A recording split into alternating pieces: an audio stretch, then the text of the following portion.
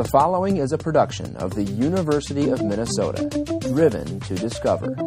Well, hi everyone. This is David Arundel, your host for the Peer Assisted Learning Groups, or PAL, podcast.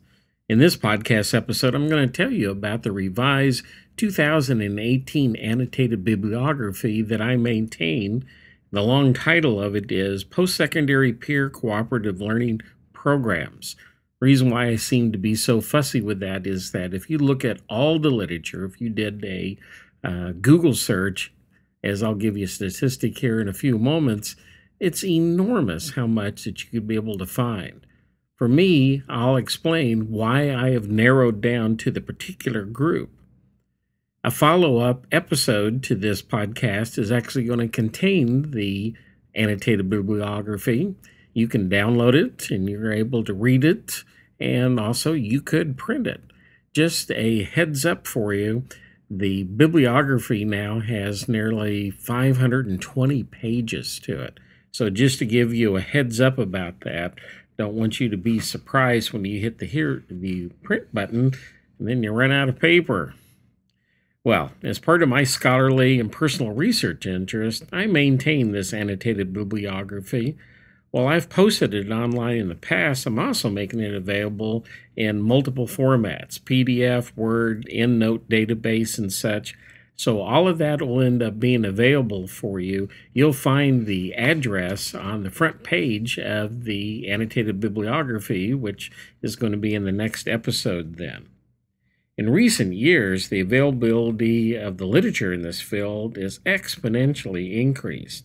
Now, all depending on which search words you use, collaborative learning, peer learning, and such, you'll find anywhere between 16 and 42 million online records. If you use Google Scholar, well, it reduces it down, but it's still at about 2 million.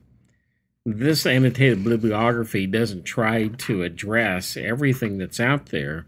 I have narrowed it down to national programs that exist inside the United States, also inside of other countries. Australia, South Africa, Sweden, the United Kingdom, and other places then.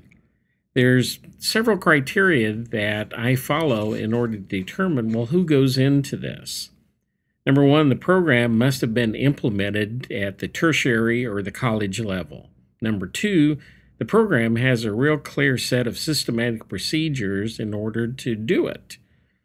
We need to know how to be able to implement something that we've read about. Number three, program evaluation studies have been conducted and are available for review. Probably at least 2/3 of all of the entries in this annotated bibliography are research studies themselves.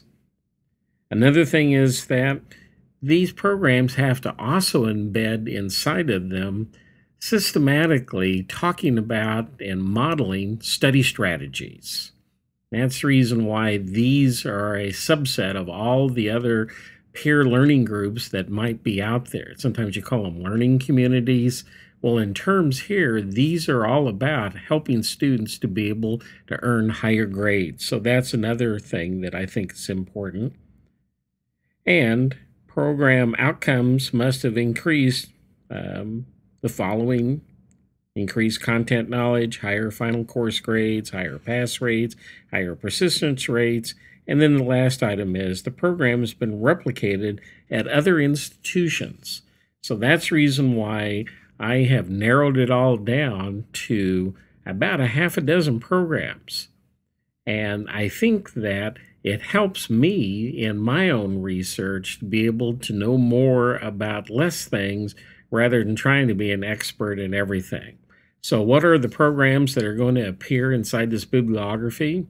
Well, accelerated learning groups, emerging scholars program, peer-led team learning, peer-assisted learning, structured learning assistance, supplemental instruction, and video-based supplemental instruction.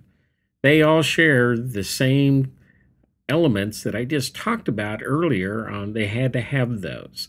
For me, my basic background was that I learned an awful lot about supplemental instruction and worked at the University of Missouri, Kansas City, where I helped other people, not only in the US, but in other countries, to implement and to adapt SI for particular needs at institutions or inside of different countries then. Nearly 25% of all of the entries inside of this bibliography are by programs outside the United States. There's really exciting things going on with peer learning groups in other countries. South Africa, they also add in an element for multicultural interactions and sensitivity, since they're trying to find ways to overcome the terrible period of apartheid and the death and the destruction that occurred because of that. Well, they're actually using this not only to help students to get better grades in difficult courses, they're also getting students who might never sit down next to each other to actually have a conversation. Inside of England, they use peer learning programs as a way to get a student volunteer to help facilitate those sessions. And the thing that's interesting is they all volunteer to participate in them. It's really quite fascinating to see why they see it as a great way for them to learn twice and also for them to start practicing some of their own skills that might lead them to a teaching career then. So once again, there's lots of reasons why people have implemented all of these different programs. So once again, please take a look at the bibliography, which is going to be the next episode. Yeah, it's one of the things that's really pretty cool about podcasting, I think, is that it's not just simply audio that can be podcast, but also documents can. So watch for that as I continue the podcast episodes in the near future for more resources.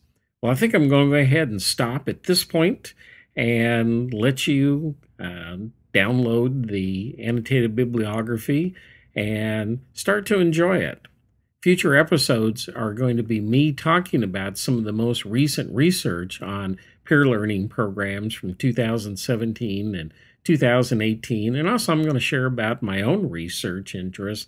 I have a number of things that I am working on with several other colleagues. So thank you for tuning in for this podcast, and I'll end up visiting with you on the next episode.